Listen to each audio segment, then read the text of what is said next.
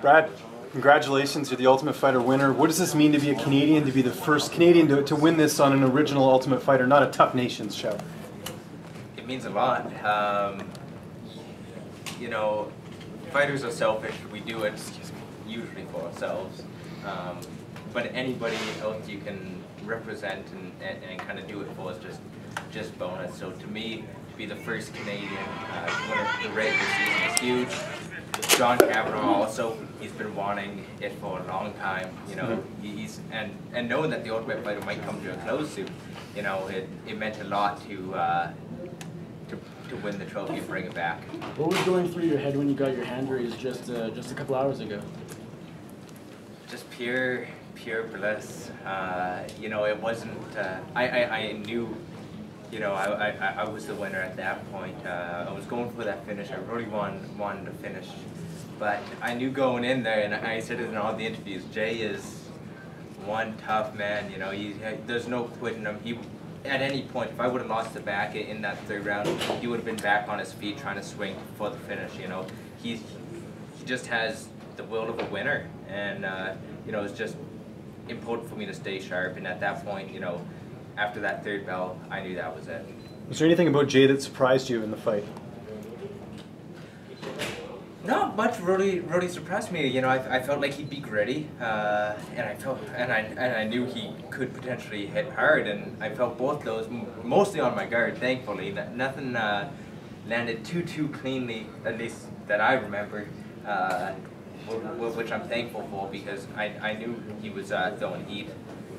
He did add constant pressure. I was surprised I couldn't back him up. Looking back on it, he applied just a lot of pressure.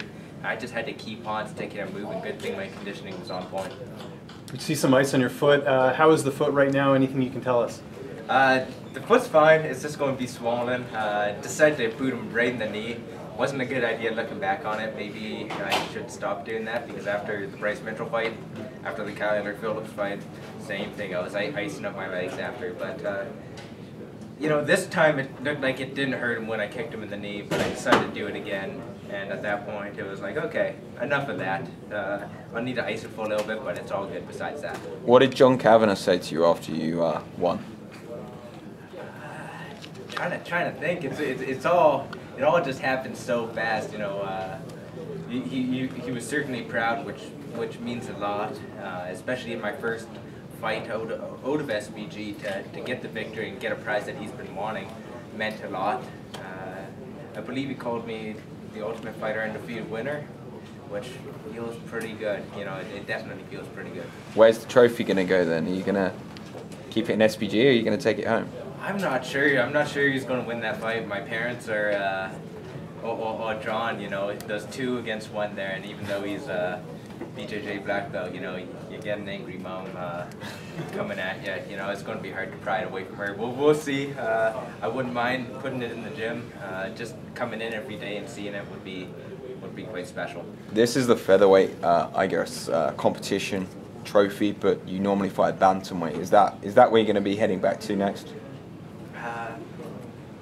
I feel like bantamweight's the size where I'm most optimized for. You know, I wouldn't be that much smaller than my opponents. Now these featherweight camps, they're fun. You know, I get to eat since the show. I've been able to eat pretty much as I want, eat to perform, and that's a lot of fun.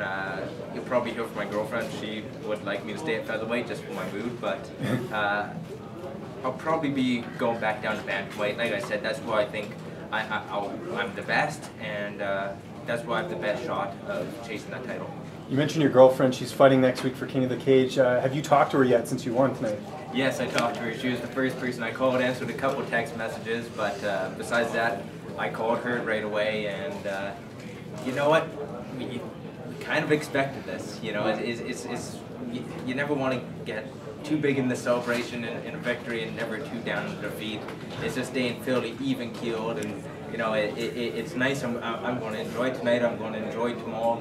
But as soon as I'm healed back up, it's just continuing improving. This is the sport I love, and I'm just thankful that I could be pursuing my dream. And you're going to corner her in that fight. When are you leaving to go do that?